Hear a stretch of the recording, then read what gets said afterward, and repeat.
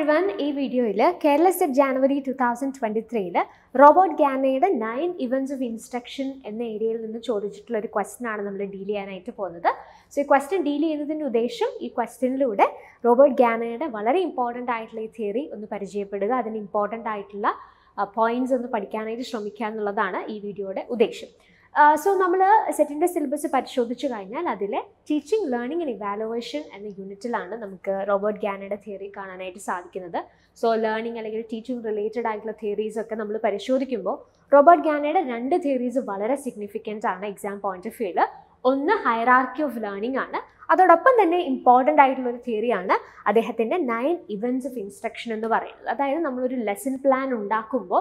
അതിന്റെ ഭാഗമായിട്ട് വരേണ്ട 9 events അതിനെക്കുറിച്ചാണ് അദ്ദേഹത്തിന്റെ ഈ തിയറിയിൽ അദ്ദേഹം പറയുന്നത്. സോ ആദ്യം നമുക്ക് ഈ ജനുവരി 2023 കേരള സെറ്റ് എക്സാമിൽ ചോദിച്ച ആ ക്വസ്റ്റ്യൻ ഒന്ന് കാണാം. അതിനുശേഷം അദ്ദേഹത്തിന്റെ തിയറി ഒന്ന് കണ്ടതിന് ശേഷം വീണ്ടും ആ ക്വസ്റ്റ്യൻ നമ്മൾ സോൾവ് ചെയ്യുന്നതായിരിക്കും. സോ ഇതായിരുന്നു question. Which of the following pairs are given correctly as per Gagne's hierarchical theory of instruction? So, we have a question in pattern learning events. We have Robert Gagne theory 9 events of instruction. We have a lesson plan. We have 9 events. So, we have learning events and instructional events. We have 9 events. We have terms identify terms ഉദ്ദേശം എന്താണ് അല്ലെങ്കിൽ reception അല്ലെങ്കിൽ selective perception എന്നൊക്കെ പറയുമ്പോൾ അവിടെ നമ്മൾ എന്ത് തരത്തിലുള്ള ഇൻസ്ട്രക്ഷൻ ആണ് ഉദ്ദേശിക്കുന്നത് എന്നുള്ളത് ഇമ്പോർട്ടൻ്റ് ആണ്. സോ ആ രീതിയിൽ ഈ ടേംസിനെ കൃത്യമായി ഇൻസ്ട്രക്ഷണൽ ഇവൻറ്റ്സുമായി കണക്ട് ചെയ്യാനായിട്ടുള്ള ഒരു അണ്ടർസ്റ്റാൻഡിങ് നമുക്ക് ഉണ്ടാവണം. സോ 6 ഓപ്ഷൻസ് അല്ലെങ്കിൽ 6 കാര്യങ്ങളാണ് ഇവിടെ നമുക്ക് ചോദ്യത്തിൽ തന്നിരുന്നത്. Reception gaining attention, selective perception presenting the stimulus, semantic encoding providing learning guidance, responding eliciting performance, reinforcement providing feedback, generalization enhancing retention and transfer. So question endana ee tannirikkunna pairs il correct aayittulla pairs edakkeyanennu identify cheyanulladana chodyam. So namukku aadham Gagne theory endanu nokkiyadinu shesham ee question like thirichu varam. So 1965 il അദ്ദേഹത്തിന്റെ The Conditions of Learning എന്ന് പറയുന്ന ഒരു പുസ്തകം പ്രസിദ്ധീകരിക്കാനായിട്ട് ഇടയായി. അതിൽ കൃത്യമായി നമ്മൾ ഒരു ലെസൺ പ്ലാൻ ചെയ്യുന്ന സമയത്ത് അല്ലെങ്കിൽ നമ്മൾ ഒരു ട്രെയിനിങ് ആക്ടിവിറ്റി അല്ലെങ്കിൽ ഒരു ടീച്ചിങ്ങിന് വേണ്ടിയിട്ടുള്ള ഒരു പ്ലാനിങ്ങിന്റെ ഭാഗമായി നമ്മളുടെ ആ ഒരു പ്ലാനിന്റെ അകത്ത് ഉൾപ്പെടുത്തേണ്ടുന്ന പ്രധാനപ്പെട്ട ഇവന്റ്സ് ഏതൊക്കെയാണ് എന്നുള്ളതാണ് അദ്ദേഹം പരാമർശിച്ചിരുന്നത്. അതിനെയാണ് നമ്മൾ ഈ ഗാഗ്നെയുടെ 9 events of instruction എന്ന് പറയുന്നത്. So it gives trainers and educators a checklist to use before they engage in teaching or training activities, which is known as Gagne's 9 events of instruction. So ഇതിന്റെ എല്ലാത്തിന്റെ ഉദ്ദേശം ഈ ഇവന്റ്സിന്റെ ഉദ്ദേശം എന്ന് പറയുന്നത് നമ്മളുടെ ഈ ടീച്ചിങ് ലേണിംഗ് അല്ലെങ്കിൽ ലേണിംഗ് പ്രോസസ് ഇൻ ഇറ്റ്സെൽഫ് കുറച്ചുകൂടി ഇഫക്റ്റീവ് ആക്കാനായിട്ട് സഹായകരമാക്കുന്ന ഒരു ഫ്രെയിം വർക്ക് പ്രൊവൈഡ് ചെയ്യുക എന്നുള്ളതാണ്.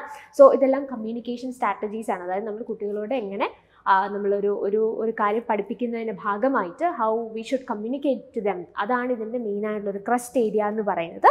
അപ്പോൾ ഇതിലെ ഓരോ ഇവൻറ്റ്സും കഴിയുമ്പോൾ അല്ലെങ്കിൽ ഇതിൻ്റെ ഓരോ ലെയേഴ്സും നമ്മൾ കംപ്ലീറ്റ് ചെയ്ത് വരുമ്പോൾ കുട്ടികൾക്ക് ആ ഒരു പെർട്ടിക്കുലർ ലേണിംഗ് പ്രോസസ്സിലുള്ള ഇൻവോൾവ്മെൻറ്റ് അല്ലെങ്കിൽ എൻഗേജ്മെൻറ്റ് വളരെയധികം കൂടും. അപ്പോൾ നമുക്ക് നോക്കാം ഈ 9 events അല്ലെങ്കിൽ ഈ 9 events ഓഫ് ഇൻസ്ട്രക്ഷൻ്റെ 9 ഡിഫറെൻറ്റ് ലെവൽസ് ഏതൊക്കെയാണ്, അതുമായിട്ട് റിലേറ്റ് ചെയ്ത് നമുക്ക് പറയാൻ സാധിക്കുന്ന ലേണിംഗ് ഇവൻറ്റ്സിൻ്റെ ടേംസ് എന്തൊക്കെയാണ്, അതാണ് അടുത്തതായിട്ട് നമ്മൾ നോക്കാനായിട്ട് പോകുന്നത്. നമുക്ക് ഓരോന്നായിട്ട് നോക്കാം. ഇത് ഓരോന്ന് എന്താണ് ഉദ്ദേശിക്കുന്നത് എന്നുള്ളത് നമുക്ക് പരിശോധിക്കാം.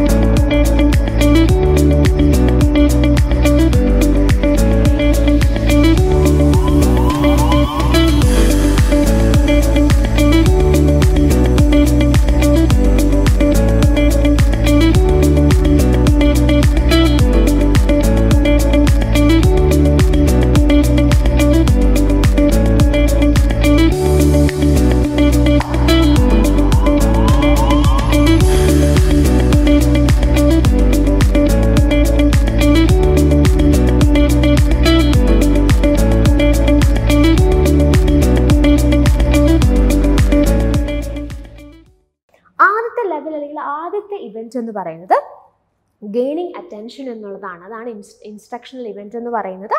അതിൻ്റെ ലേണിംഗ് ഇവൻറ്റ് ടേം എന്താണ്? റിസപ്ഷൻ എന്ന് പറയും. എന്ന് പറഞ്ഞാൽ നമ്മൾ ഒരു ക്ലാസ്സിലേക്ക്, ഇപ്പോൾ ഒരു ക്ലാസ്സിൻ്റെ സിനാരിയോ നമ്മൾ എടുക്കുകയാണെങ്കിൽ, നമ്മളൊരു ക്ലാസ്സിലേക്ക് ചെല്ലുമ്പോൾ ആദ്യം നമ്മൾ ചെയ്യേണ്ട കാര്യം അവിടെയുള്ള കുട്ടികളുടെ ശ്രദ്ധ, അവരുടെ അറ്റൻഷൻ നമ്മളിലേക്ക് ആക്കുക എന്നുള്ളതാണ്. സോ നമ്മൾ പഠിപ്പിക്കാനുള്ള കാര്യങ്ങൾ ചെന്ന് ഉടനെ പഠിപ്പിച്ച് തുടങ്ങിക്കഴിഞ്ഞാൽ നല്ലൊരു ശതമാനം കുട്ടികളും വേറെ ആക്ടിവിറ്റീസിൽ അല്ലെങ്കിൽ വേറെ എന്തെങ്കിലുമൊക്കെ കാര്യങ്ങൾ ചിന്തിച്ചുകൊണ്ടിരിക്കുന്ന ഒരു സാഹചര്യമായിരിക്കും ഉണ്ടാകും. അപ്പോൾ നമ്മൾ പറയുന്ന കാര്യങ്ങൾ അവരിലേക്ക് എത്തില്ല. സോ ആദ്യം നമ്മൾ ചെന്നതിന് ശേഷം കൃത്യമായി അവരുടെ അറ്റൻഷൻ നമ്മളിലേക്ക് ആക്കുക. മേ ബി നമുക്കൊരു കഥ പറയാം, അല്ലെന്നുണ്ടെങ്കിൽ അവരോട് ചില കാര്യങ്ങൾ വളരെ ജനറലായിട്ട് ചോദിക്കാം. അപ്പോൾ അങ്ങനെ നമ്മൾ സംസാരിച്ച് തുടങ്ങുമ്പോൾ അവരുടെ അറ്റൻഷൻ ഗ്രാജുവലി നമ്മളിലേക്ക് വരും. ഇതാണ് ഒരു ലെസൺ പ്ലാനിൻ്റെ ആദ്യത്തെ ഭാഗം. അല്ലെങ്കിൽ നമ്മളൊരു ക്ലാസ് എടുക്കുമ്പോൾ ഒരു ടീച്ചർ ആദ്യം ചെയ്യേണ്ട കാര്യം എന്ന് പറയുന്നത് ഈ റിസപ്ഷൻ അല്ലെങ്കിൽ ഗെയിനിങ് അറ്റൻഷൻ എന്ന് പറയുന്ന കാര്യമാണ്. അതിനുശേഷം എന്താ ചെയ്യേണ്ടത്? Informing learners about the objective which is termed as expectancy. അപ്പോൾ നമ്മൾ അവരുടെ ശ്രദ്ധയൊക്കെ നമ്മളിലേക്ക് ആക്കിയതിനു ശേഷം നമ്മൾ അവരോട് പറയണം, ഇന്നത്തെ ക്ലാസ്സിൽ നമ്മൾ എന്താണ് ചെയ്യാനായിട്ട് പോകുന്നത്, അല്ലെങ്കിൽ ഇന്നത്തെ ക്ലാസ്സിൽ നമ്മൾ ഇന്ന കോൺസെപ്റ്റുകളാണ് അല്ലെങ്കിൽ ഇന്ന ഏരിയാസാണ് കവർ ചെയ്യാനായിട്ട് പോകുന്നത്. അവർക്ക് കൃത്യമായിട്ടൊരു ഐഡിയ കൊടുക്കാനായിട്ട് നമുക്ക് സാധിക്കണം. സോ ദാറ്റ് അവർക്കും കൂടെ ഒന്ന് മെൻ്റലി അല്ലെങ്കിൽ അവരുടെ ആ ലേണിങ്ങിന് വേണ്ടിയിട്ടൊന്ന് പ്രിപ്പയർ ആവാനായിട്ട് ഇത് ഹെൽപ്പ് ചെയ്യും. എന്താണ് ചെയ്യാനായിട്ട് പോകുന്നത് എന്നുള്ളൊരു ഐഡിയ ഉണ്ടെങ്കിൽ അതിനെ നമ്മൾ എക്സ്പെക്റ്റൻസി എന്ന് വിളിക്കുന്നു പറഞ്ഞു. അടുത്ത ഇവൻറ്റ് എന്താണ്? Stimulating recall of prior knowledge which is known as റിട്രൈവൽ എന്ന് പറഞ്ഞാൽ എന്താ? അപ്പോൾ നമ്മൾ ആദ്യം അവരുടെ ശ്രദ്ധ നമ്മളിലേക്കാക്കി, അതിനുശേഷം നമ്മൾ എന്താ ഇന്ന് പഠിക്കാനായിട്ട് പോകുന്നതെന്നുള്ള കാര്യങ്ങൾ അവരോട് ഇൻഫോം ചെയ്തു. അതിനുശേഷം ഇതുമായി റിലേറ്റ് ചെയ്തിരിക്കുന്ന എന്തെങ്കിലും കാര്യങ്ങൾ അവരിതിനു മുമ്പ് പഠിച്ചിട്ടുണ്ട് എന്നുണ്ടെങ്കിൽ കൃത്യമായിട്ട് അതൊന്നുകൂടെ ഓർത്തെടുക്കാനായിട്ട് അവരെ ഹെൽപ്പ് ചെയ്യുക. അതായത് ഇപ്പോൾ നമ്മൾ പഠിപ്പിക്കാനായിട്ട് പോകുന്ന ഭാഗവുമായിട്ട് ബന്ധപ്പെട്ട് കഴിഞ്ഞ ക്ലാസ്സിൽ എന്തെങ്കിലും കാര്യങ്ങൾ നമ്മൾ ഡിസ്കസ് ചെയ്തിട്ടുണ്ട്, അല്ലെങ്കിൽ അവരുടെ പ്രയർ നോളജ് അല്ലെങ്കിൽ ഇതുമായിട്ട് ബന്ധപ്പെട്ടിട്ട് അവർക്ക് ചില പ്രയർ നോളജ് അല്ലെങ്കിൽ പ്രീ ലേൺഡ് ആയിട്ടുള്ള ചില കാര്യങ്ങൾ അവർക്കുണ്ടെങ്കിൽ അതെന്ത് ചെയ്യുക? സ്റ്റിമുലേറ്റ് ചെയ്യുക. അത് അവരെ ഓർക്കാനായിട്ട് സഹായിക്കാം. That is റിട്രൈവൽ. അതിനുശേഷം വരേണ്ട ഇവൻറ്റ് എന്താണ്? അവിടെയാണ് സെലക്റ്റീവ് പെർസെപ്ഷൻ അല്ലെങ്കിൽ പ്രസൻറ്റിംഗ് ദ സ്റ്റിമുലസ് വരുന്നത്. അതിൻ്റെ ഉദ്ദേശം എന്താ? അപ്പോൾ നമ്മൾ പഠിപ്പിക്കാൻ പോകുന്ന കാര്യം എന്താണെന്ന് പറഞ്ഞു, അതുമായിട്ട് റിലേറ്റ് ചെയ്തിട്ട് നമുക്ക് നേരത്തെ അറിയുന്ന കാര്യങ്ങൾ എന്തെങ്കിലും ഉണ്ടെങ്കിൽ അതൊന്ന് ജസ്റ്റ് ഓർക്കാനായിട്ട് അവരെ ഒന്ന് ഹെൽപ്പ് ചെയ്തു. അതിനുശേഷമാണ് നമ്മൾ അന്ന് പഠിപ്പിക്കാനായിട്ടുള്ള പുതിയ കോണ്ടന്റ് അവരിലേക്ക് എത്തിക്കുന്നത്. ഓക്കെ, അപ്പോൾ അതാണ് അടുത്ത ഇവൻറ്റ് എന്ന് പറയുന്നത്. അതിനുശേഷം നമ്മൾ എന്താണോ പഠിപ്പിക്കുന്നത് ആ കാര്യം പഠിപ്പിക്കുന്നു. That is presenting the stimulus which is termed as selective perception. പഠിപ്പിച്ചാൽ മാത്രം പോരാ, അതിനുശേഷം നമ്മൾ എന്ത് ചെയ്യണം? എങ്ങനെ ഇത് പഠിക്കാം എന്നുള്ളൊരു അവയർനെസ് അല്ലെങ്കിൽ അതിനുള്ള ഗൈഡൻസും കുട്ടികൾക്ക് കൊടുക്കണം. That is A next event, providing learning guidance which can be called A semantic encoding. അപ്പോൾ നമ്മൾ കാര്യങ്ങൾ പഠിപ്പിച്ചതിന് ശേഷം ഇതെങ്ങനെ പഠിക്കാം, നമുക്ക് ചിലപ്പോൾ അവരെ ഹെൽപ്പ് ചെയ്യാനായിട്ടുള്ള ചില ടിപ്സൊക്കെ പറഞ്ഞു കൊടുക്കാം, അല്ലെങ്കിൽ ചില നിമോണിക് ഡിവൈസസ് അല്ലെങ്കിൽ നമുക്ക് മെമ്മറൈസ് ചെയ്യാനായിട്ട് ഹെൽപ്പ് ചെയ്യുന്ന ചില ഡിവൈസസ് ഒക്കെ ഇപ്പോൾ നമ്മൾ പറയില്ല, ചില സ്റ്റെപ്സ് ഒക്കെ ആണെങ്കിൽ അതിൻ്റെ ആദ്യത്തെ അക്ഷരം വെച്ചിട്ട് നിങ്ങൾക്ക് വേണമെങ്കിൽ ഒരു കോഡ് ക്രിയേറ്റ് ചെയ്യാം, അല്ലെങ്കിൽ ഒരു കഥയായിട്ട് നിങ്ങൾക്ക് അത് ഓർത്തിരിക്കാം, അല്ലെങ്കിൽ ഇത് easily identify exam point of view exam വരുന്ന സമയത്ത് നിങ്ങൾക്ക് എഴുതാൻ സാധിക്കുന്ന രീതിയിൽ ഹെൽപ്ഫുൾ ആയിട്ടുള്ള ഇന്ന കാര്യങ്ങൾ നിങ്ങൾക്ക് ഓർത്തിരിച്ചാൽ കുറച്ചുകൂടെ ഹെൽപ്ഫുൾ ആയിരിക്കും, അല്ലെങ്കിൽ ഇത് സഹായകരമായിരിക്കും. ആ രീതിയിൽ അവർക്കിത് പഠിക്കാനായിട്ടുള്ളൊരു ഗൈഡൻസ് നമ്മൾ കൊടുക്കുക. That is providing learning guidance which is termed as semantic encoding. അതിനുശേഷം എന്താ സംഭവിക്കേണ്ടത്? അപ്പം നമ്മൾ പഠിപ്പിക്കാനുള്ള കാര്യങ്ങൾ പഠിപ്പിച്ചു, അതെങ്ങനെ പഠിക്കണം എന്ന് അവർക്ക് പറഞ്ഞു കൊടുക്കുന്നു. അതിനുശേഷം വരുന്ന ഇവൻറ്റ് എന്ന് പറയുന്നത് റെസ്പോണ്ടിങ് അല്ലെങ്കിൽ എലിസിറ്റിംഗ് പെർഫോമൻസ് ആണ്. അവിടെ ബേസിക്കലി നമ്മൾ ചെയ്യുന്ന കാര്യം എന്താണ്? അവർ പഠിച്ച കാര്യങ്ങൾ അപ്ലൈ ചെയ്യാനായിട്ടുള്ള ചില സാഹചര്യങ്ങൾ ഉണ്ടാക്കുന്നത്. അതായത് അവർക്ക് സ്വന്തമായിട്ട് മേ ബി ഒരു ചെറിയ അസൈൻമെൻറ്റ് എന്തെങ്കിലും കൊടുക്കുക. അപ്പോൾ കുറച്ചുകൂടി നന്നായിട്ട് അവർ പഠിച്ച കാര്യങ്ങൾ അവർക്ക് മനസ്സിലായോ എന്ന് നമുക്കും കൂടെ അതിന്നൊരു ഫീഡ്ബാക്ക് കിട്ടും അല്ലേ. അപ്പോൾ ആ രീതിയിൽ അവർ പഠിച്ച കാര്യങ്ങൾ അവർക്ക് ചെയ്ത് നോക്കാനായിട്ടുള്ള ചില വർക്കുകളും കാര്യങ്ങളൊക്കെ അവർക്ക് കൊടുക്കുക. That is eliciting performance which is termed as responding. അതിനുശേഷം എന്താ? ഇവർക്ക് വർക്ക് കൊടുത്തതിന് ശേഷം ഇവർ തിരിച്ചുകൊണ്ട് സബ്മിറ്റ് ചെയ്യും. അപ്പോൾ നമ്മൾ എന്ത് കൊടുക്കണം? Feedback, providing feedback which can be termed as reinforcement. So അവരുടെ വർക്ക്സ് തിരിച്ചു കൊണ്ടിരുന്നു. പറ്റുമെങ്കിൽ ഇൻഡിവിജ്വൽ ആയിട്ട് തന്നെ ഓരോരുത്തരെ കണ്ട് അവരുടെ അസൈൻമെൻറ്റ് വിലയിരുത്തി അവർക്ക് വേണ്ടുന്ന ഗൈഡൻസ് കൊടുക്കാൻ അല്ലെങ്കിൽ അപ്രിസിയേഷൻ ആണെങ്കിൽ അത് കൊടുക്കാൻ സാധിക്കുമെങ്കിൽ നല്ലത്. അതാണ് അടുത്ത ഇവൻറ്റ് എന്ന് പറയുന്നത്. അതിനുശേഷം എന്താണ്? Assessing performance or റിട്രൈവൽ. ഈ റിട്രൈവൽ എന്നുള്ള ടേം നമുക്ക് 2 സ്റ്റെപ്സിൽ കാണാൻ പറ്റും. Stimulating recall of prayer നോളജിനും assessing പെർഫോമൻസിനും റിട്രൈവൽ എന്നുള്ള ടേം തന്നെയാണ് ഉപയോഗിച്ചിരിക്കുന്നതായിട്ട് കാണുന്നത്.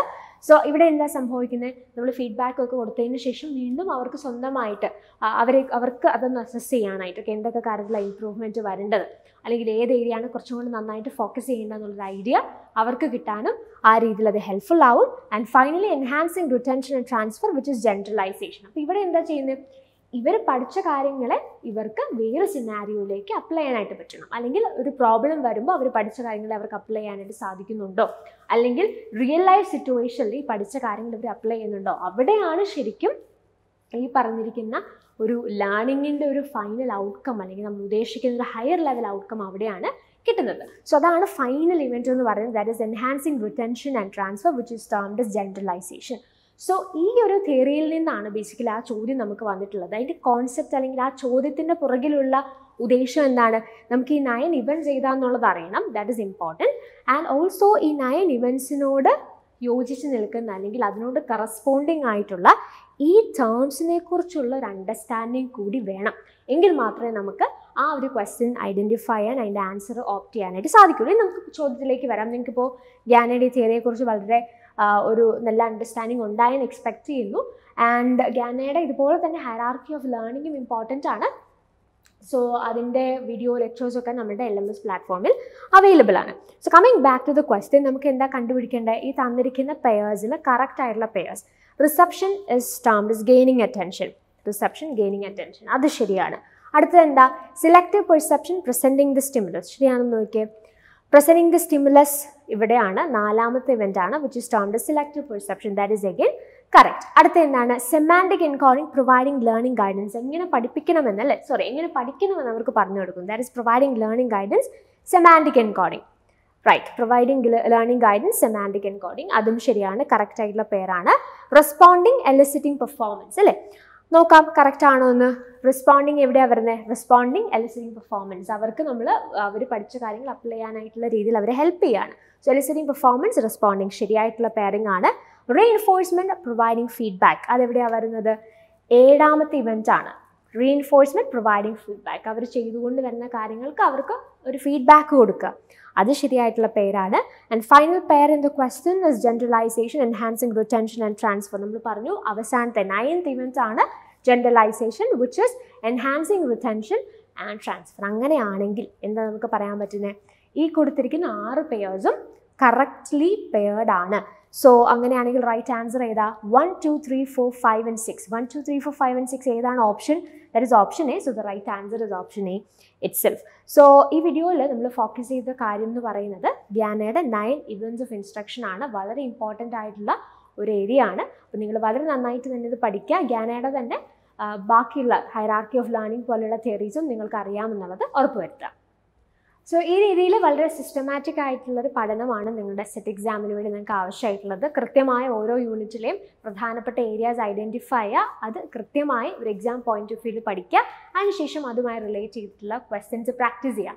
സോ ഇത്തരത്തിൽ നിങ്ങൾക്കൊരു ഗൈഡൻസ് ആവശ്യമാണ് എന്നുണ്ടെങ്കിൽ തീർച്ചയായിട്ടും ആപ്പിൾബി അക്കാഡമിയുടെ സെറ്റ് കോച്ചിങ്ങിനെ കുറിച്ച് നിങ്ങൾക്ക് ചിന്തിക്കാവുന്നതാണ്.